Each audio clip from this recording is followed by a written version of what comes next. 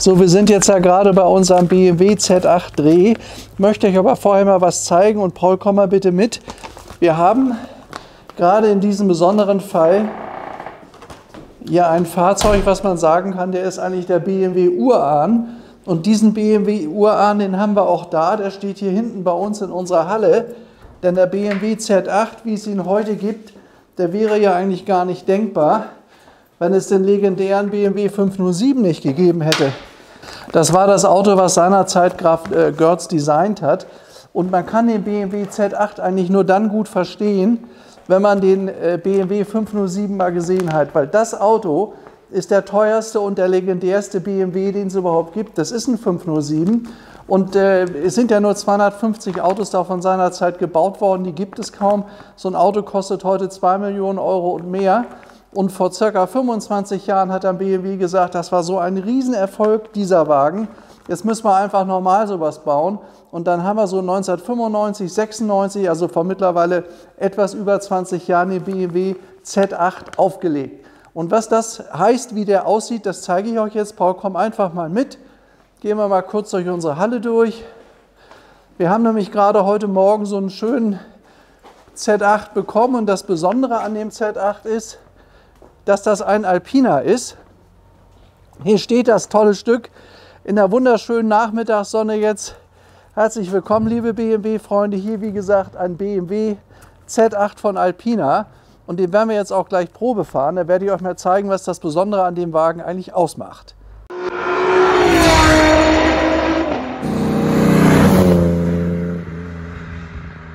Das Auto ist nur 3 Jahre gebaut worden, von 2000 bis 2003. Man hat genau 5700 Exemplare gebaut und vom ALPINA, der ausgezeichnet ist durch seine Aluminiumfelgen, die besonders sind, die ALPINA-Felgen, und durch das Automatikgetriebe und eine etwas verminderte Leistung. Das heißt, er hat also nicht 400 PS, er hat nur 381 PS. Ist dieses Auto vor allen Dingen für den amerikanischen Markt konzipiert worden und gebaut wurden vom ALPINA 555 Exemplare, wobei die heute halt eben deutlich gesuchter sind. Also Automatik ist manchmal auch angenehmer zu fahren. Es gibt eine Menge Kunden von uns, wo die Damen sowas fahren, sicherlich sehr interessant. Und das ist ein ALPINA, den wir hier haben. Der hat nur original 10.000 Kilometer gelaufen. Der ist erst in die USA gegangen. Da gibt es Carfax, man kann genau die Geschichte und die Laufleistung belegen. Dann ist er nach Japan gegangen, der ALPINA-Händler dort hat das Auto nach Japan verkauft. Da ist er auch komplett dokumentiert mit Rechnung, was er gelaufen hat. Und heute hat er knapp über 10.000 Kilometer und befindet sich in einem wirklich neuwertigen Zustand. Und was das heißt und wie sich so ein Auto fährt, das machen wir jetzt zusammen. Jetzt machen wir mal eine Probefahrt. Wetter ist ja noch toll, es hat schön angetaut hier, gute Straßen. Also los geht's. Also das, was ich jetzt hier gleich starte, das ist ein V8. Mit, ja wie gesagt, 8 Zylindern logischerweise, hat eine 5-Liter-Maschine mit knapp 400 PS. Das gibt dem Auto natürlich einen ganz schönen Wumms. Der Wagen schafft es hier mit der Automatik in 5,3 Sekunden von 0 auf 100. Und wenn ihr das als Schalter habt, also nicht als ALPINA, schafft er das sogar in 4,8 Sekunden und läuft ungefähr 260 Stundenkilometer Spitze. Das hat also mit seinem alten Vorbild, der seinerzeit 190 Stundenkilometer Spitze geschafft hat, bei 160 bzw. 150 PS nicht mehr viel zu tun. Aber es ist ein tolles Teil und es haben sie schön im Retro-Design gehalten. Dazu zeige ich gleich was. Fantastisches Auto. Ich bin wirklich gespannt, wie der hier geht. So, jetzt wollen wir das gute Stück hier mal starten. Oh, klingt aber richtig gut. Nach richtig guten Sound.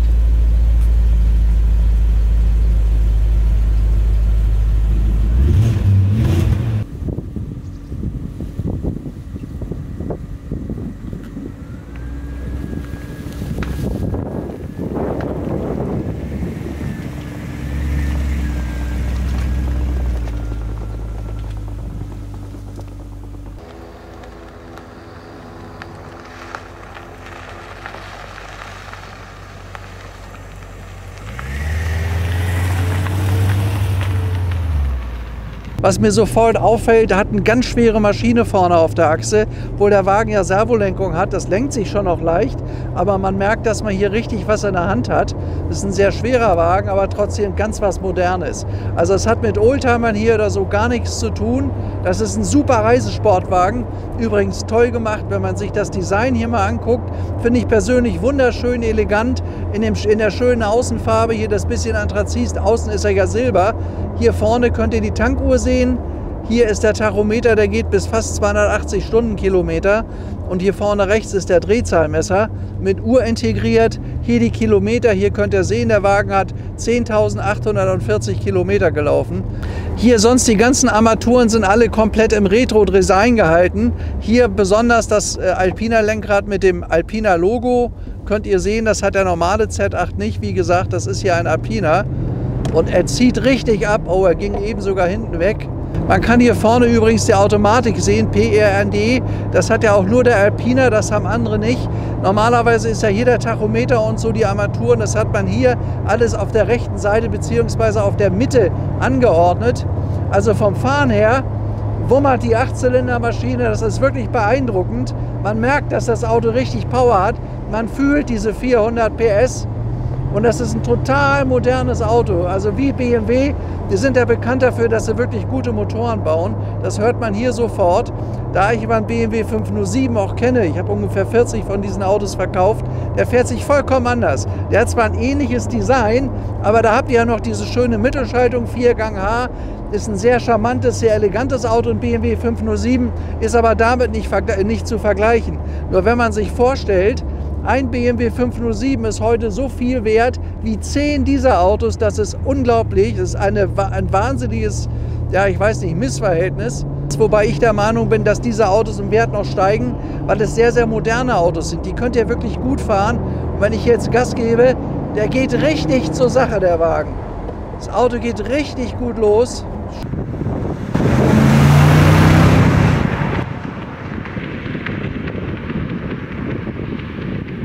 Also hier der ALPINA ist einer der ersten Fahrzeuge, die diese Schaltpads hier haben, runter und hoch.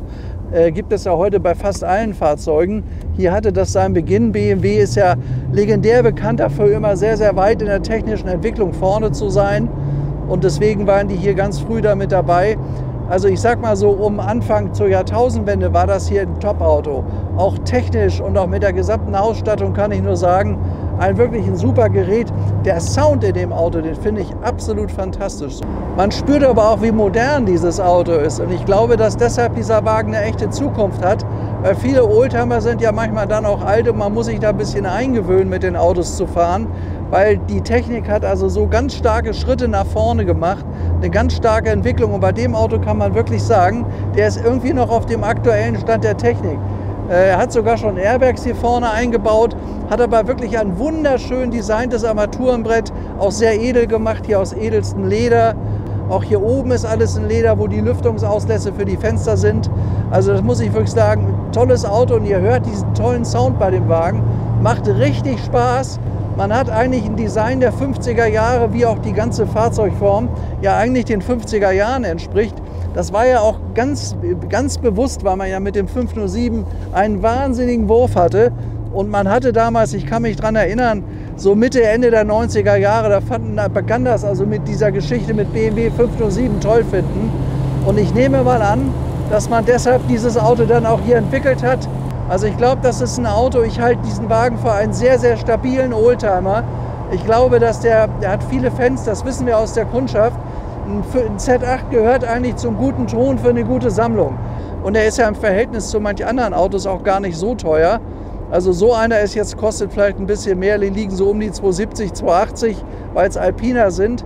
Aber einen normalen Z8, wenn er ein bisschen mehr gelaufen hat, den bekommt man ja schon für 150, 160, 180.000 Euro.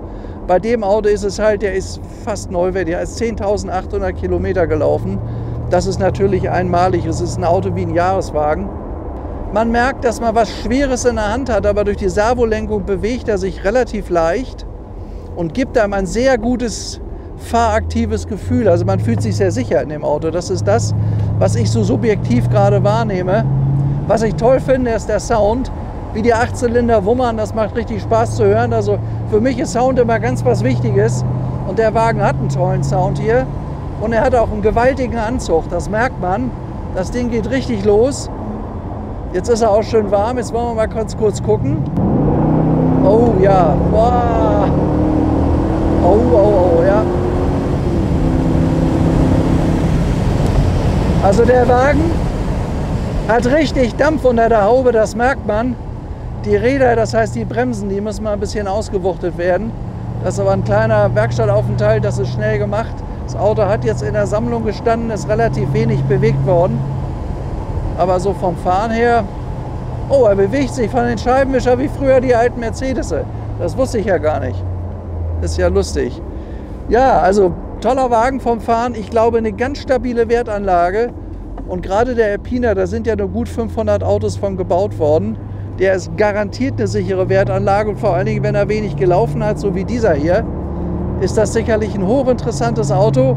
Und ich kann euch sagen, vom Fahren macht Spaß. Also das ist ein Auto, da könnt ihr toll mit durch die Berge fahren, durch die Alpen bis nach Italien. Kommt da gut an. Ihr habt ganz moderne Technik in dem Wagen. Die Automatik hat überhaupt keinen Leistungsverlust, das merkt man nicht. Schaltet toll zurück und rauscht richtig los. Also es ist wirklich schön. Es macht Spaß, das Auto zu fahren.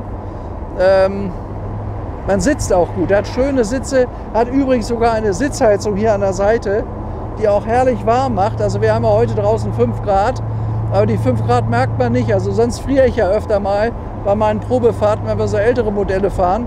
Aber heute bei dem Wagen friere ich überhaupt nicht, fährt sich super und macht auch wirklich Spaß. Also er hat ja hinten auch diesen Windshot hinter uns, zeigst du vielleicht mal, Paul. Dadurch zieht es auch von hinten nicht durch. Das Problem ist ja bei Cabrios, wenn die diesen Windshot hinten nicht haben, dann bläst es von hinten nach vorne. Das hat er gar nicht. Deswegen habe ich auch überhaupt keinen kalten Hals oder keinen kalten Kopf. Ich fahre sogar ohne Schal, das macht gar nichts. Also muss ich wirklich sagen, es ist wirklich ein sehr angenehmes, ein sehr komfortables Auto. Also es ist ja ein Sportroadster, sagt man ja. Und wenn man das haben möchte, der Wagen hat sogar noch ein Hardtop. Aber im Winter fährt man den Wagen ja in der Regel nicht, wenn man nicht gerade einen Film macht wie wir, wird er in der Regel nicht im Winter gefahren. Ich kenne aber so Kunden, mich rief neulich einer an und hat mir das Auto angeboten mit 230.000 Kilometern. Der ist immer damit gefahren und da scheint das Auto auch gut durchzustehen.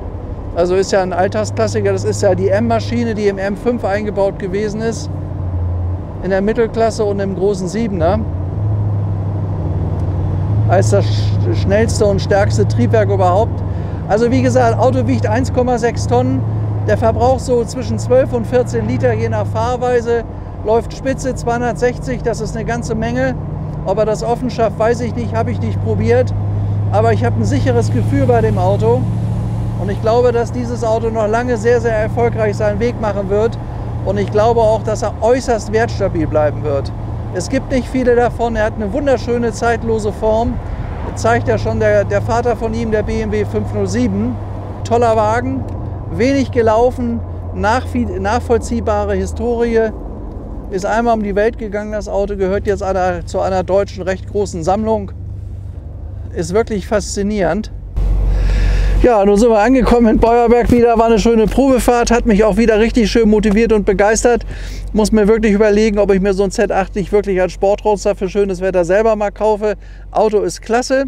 Also jedenfalls bedanke ich mich bei euch. Ihr wart wieder gute Beifahrer. Das machen wir ja immer so. Es heißt ja Freude am Auto und das wollen wir auch vermitteln. Deswegen auch diese ganzen Filme, die ich hier drehe. Ich glaube, das ist ganz wichtig, dass es auch mal eine Lobby gibt für Freude am Auto, weil Freude am Auto heißt eigentlich auch Freude an der Freiheit. Das wird oft vergessen und Freiheit gibt einem so ein toller Wagen. So, jetzt mache ich nochmal die Motorhaube auf für euch zu sehen. Einen kleinen Blick in die große Maschine. 4,8 Liter könnt ihr hier vorne sehen.